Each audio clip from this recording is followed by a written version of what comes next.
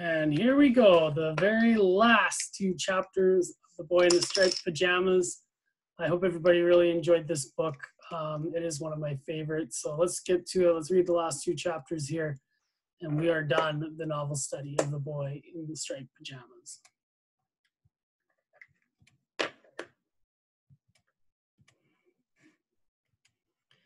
Chapter 19, What Happened the Next Day.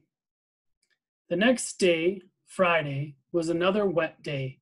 When Bruno woke in the morning, he looked out of his window and was disappointed to see the rain pouring down, had it not been for the fact that it would be the last chance for him and Schmel to spend any time together. Not to mention the fact that the adventure would be a very exciting one, especially since it involved dressing up.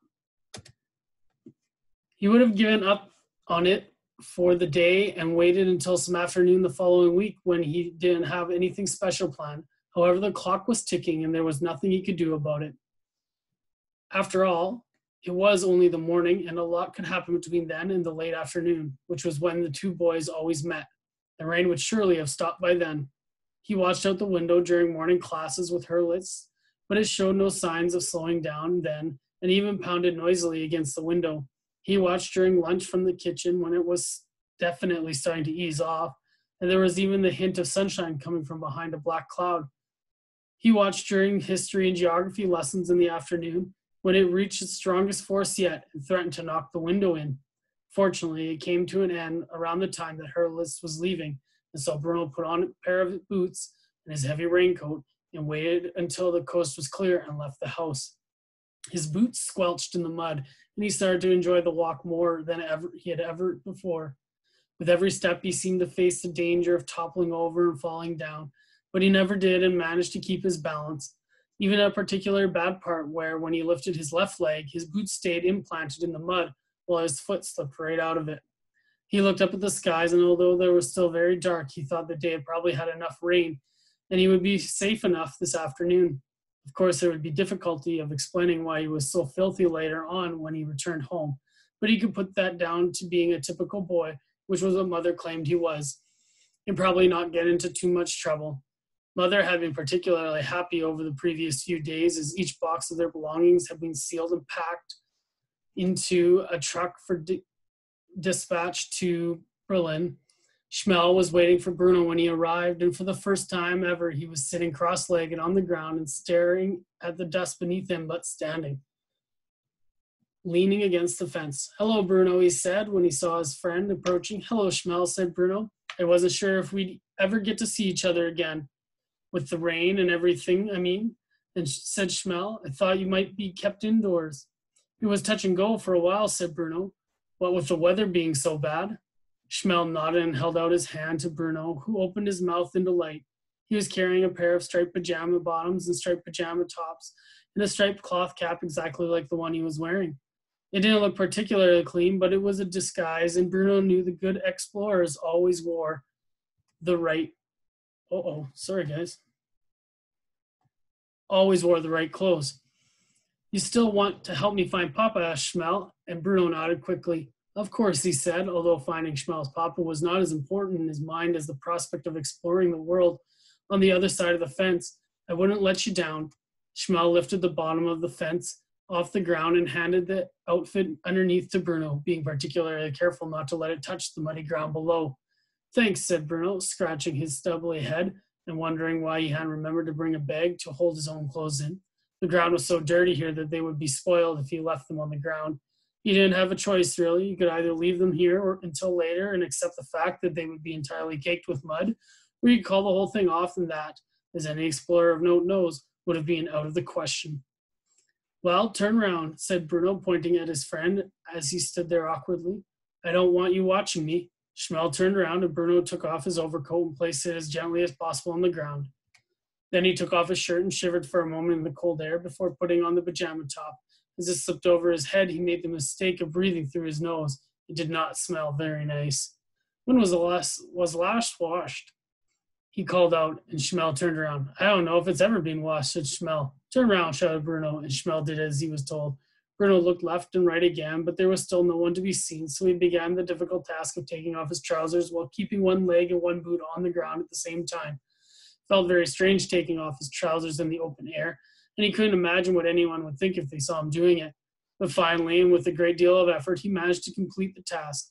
There, he said, you can turn back now. Schmel turned just as Bruno applied the finishing touch to his costume, placing the striped cloth cap on his head. Schmel blinked and shook his head. It was quite extraordinary. If it wasn't for the fact that Bruno was nowhere near as skinny as the boys on his side of the fence, no, not quite so pale either, it would have been difficult to tell them apart. It was almost, Schmel thought, as if they were all exactly the same, really. Do you know what this reminds me of? Asked Bruno. Said Schmel, and Schmel shook his head. What? He asked. Reminds me of grandmother, he said. Remember I told you about her, the one who died? Schmel nodded. He remembered because Bruno had talked about her a lot over the course of the year, and had told him how fond he had been of grandmother, and how he wished he'd taken the time to write more letters to her before she passed away. It reminds me of the plays she used to put on with Gretel and me, Bruno said, looking away from Schmel as he remembered those days back in Berlin.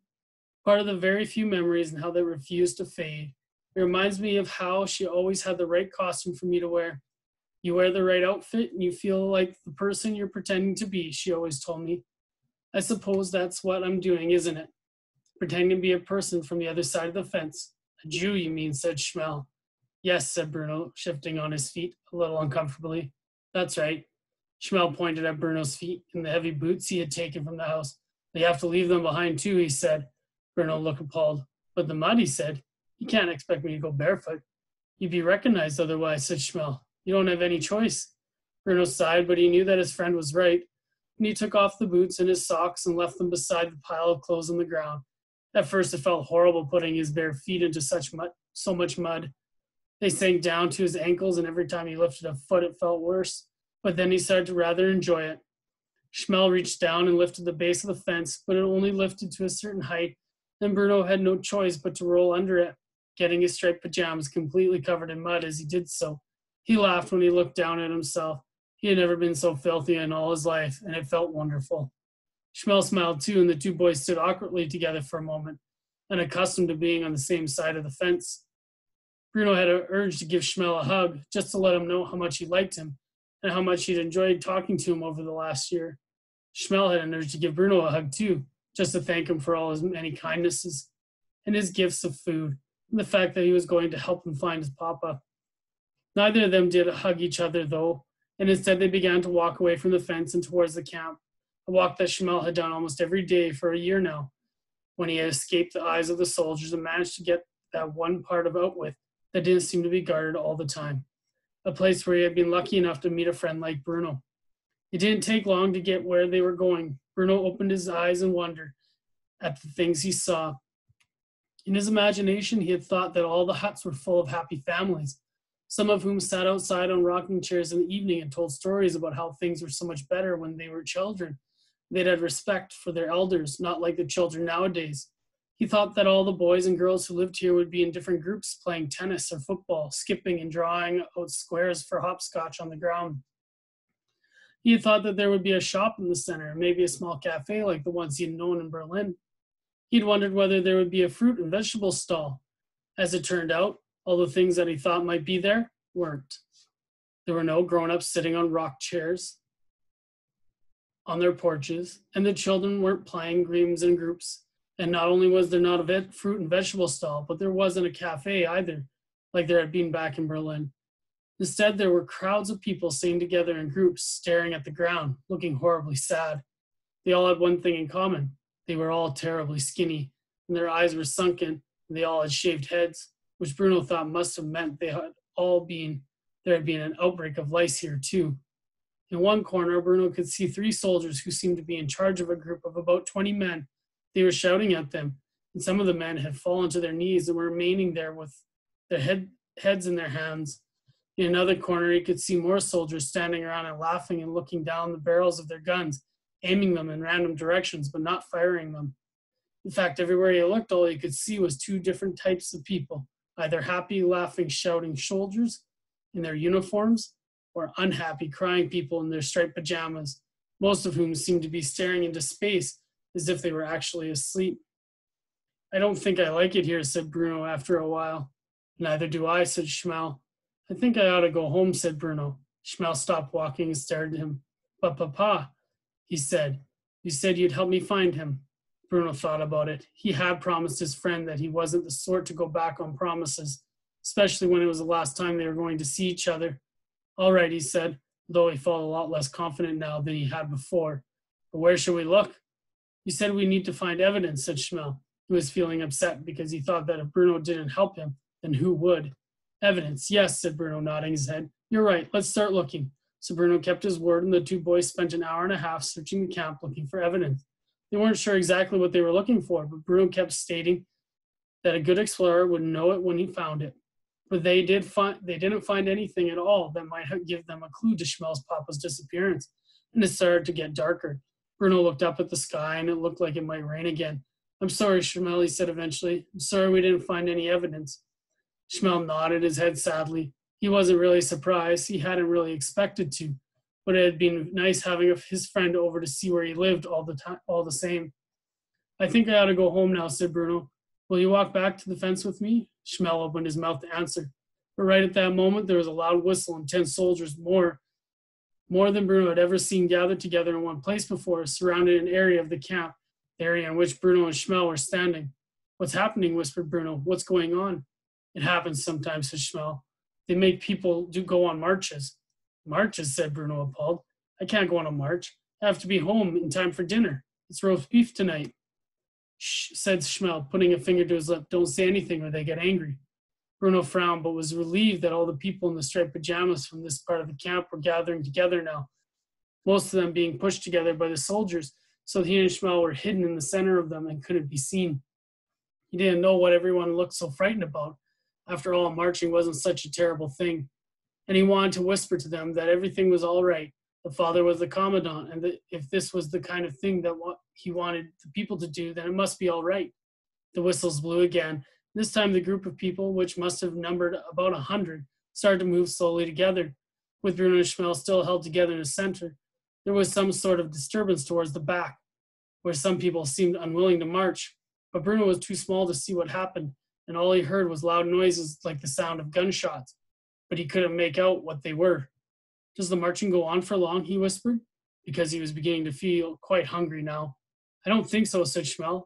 I've never seen the people after they've gone on a march, but I wouldn't imagine it does. Bruno frowned.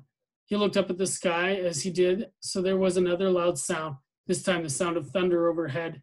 And just as quickly, the sky seemed to grow even darker, almost black, and rain poured down even more heavily than it had in the morning.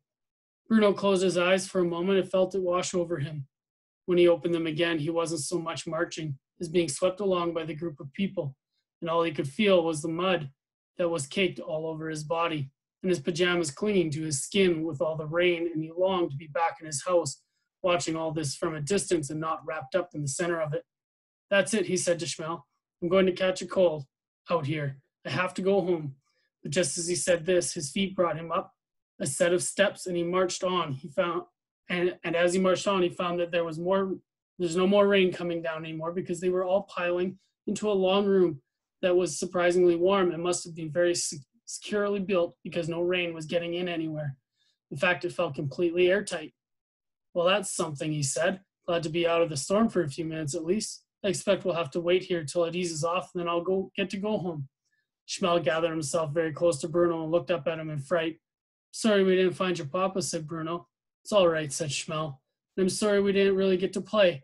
But when you come to Berlin, that's what we'll do. And I'll introduce you to, what were their names again? He asked himself, frustrated, because they were supposed to be his 3 best friends for life. But they had all vanished from his memory now. He couldn't remember any of their names, and he couldn't picture any of their faces. Actually, he said, looking down at Schmel, doesn't matter whether I do or don't. They're not my best friends anymore anyway. He looked down and did something quite out of character for him. He took hold of Schmel's tiny hand in his and squeezed it tightly. You're my best friend, Schmel, he said, my best friend for life. Schmel may well have opened his mouth to say something back, but Bruno never heard it, because at that moment there was a loud gasp from all the marchers who had filled the room, as the door at the front was suddenly closed and a loud metallic sound rang through from the outside. Bruno raised an eyebrow, unable to understand the sense of all this, but he assumed that it had something to do with keeping the rain out, and stopping people from catching colds.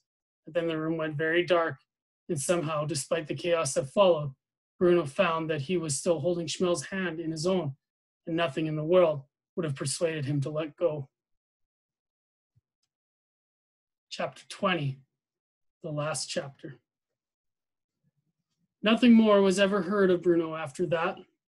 Several days later, the soldiers had searched every part of the house and gone into all the local towns and villages with pictures of the little boy. One of them discovered the pile of clothes and the pair of boots that Bruno had left near the fence. He left them there undisturbed and went to fetch the commandant, who examined the area and looked to his left and looked to his right, just as Bruno had done. But for the life of him, he could not understand what had happened to his son. It was as if he had just vanished off the face of the earth and left his clothes behind him. Mother did not return to Berlin quite as quickly as she had hoped. She stayed at Outwith for several months waiting for news of Bruno until one day, quite suddenly, she thought he might have made his way home alone, so she immediately returned to their old house, half expecting to see him sitting on the doorstep waiting for her. He wasn't there, of course. Gretel returned to Berlin with Mother and spent a lot of time alone in her room crying, not because she had thrown her dolls away, and not because she had left all her maps behind at Outwith, because she missed Bruno so much. Father stayed at Outwith for another year. After that, he became very disliked by the other soldiers, whom he ordered around mercilessly. He went to sleep every night thinking about Bruno, and he woke up every morning thinking about him too. One day, he formed a theory about what might have occurred, and he went back to the place in the fence where the pile of clothes had been found a year before. There was nothing particularly special about this place, or different. But then he did a little exploration of his own and discovered that the base of the fence here was not properly attached to the ground as it was everywhere else, and that, when he lifted it, left a gap large enough for a very small person, such as a little boy, to crawl underneath. He looked into the distance then and followed it through logically, step by step, and when he did, he found that his legs seemed to stop working right, as if they couldn't hold up his body any longer, and he ended up sitting on the ground in almost exactly the same position as Bruno had every afternoon for a year, although he didn't cross his legs beneath him. A few months after that, some of the other soldiers came to Outwith, and Father was ordered to go with them, and he went without complaint, and he was happy to do so because he didn't really mind what they did to him anymore. And that's the end of the story about Bruno and his family. Of course, all this happened a long time ago, and nothing like that could ever happen again, not in this day and age. And that is the boy in the striped pajamas. Our story is now complete. I thank you all for tuning in for all these videos and reading the book with me. I know it wasn't the most conventional way of reading, but I'm glad that you guys stuck with it, got through this, and I hope you guys have a great rest of the school year, even though there's only about 2 days left. And I hope you have, more importantly, a wonderful summer. I look forward to seeing you guys all at farewell. Have a great end of the year, guys.